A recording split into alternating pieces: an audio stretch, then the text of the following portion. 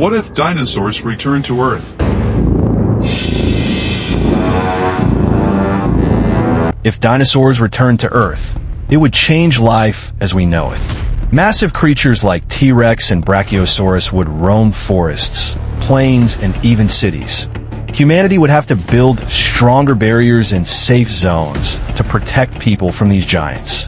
Scientists would rush to study them, hoping to learn about evolution in ancient ecosystems. Zoos and wildlife reserves would struggle to contain such powerful animals. Many species might clash with modern wildlife, disrupting food chains and habitats. Farmers would face huge challenges protecting crops and livestock from hungry herbivores and predators.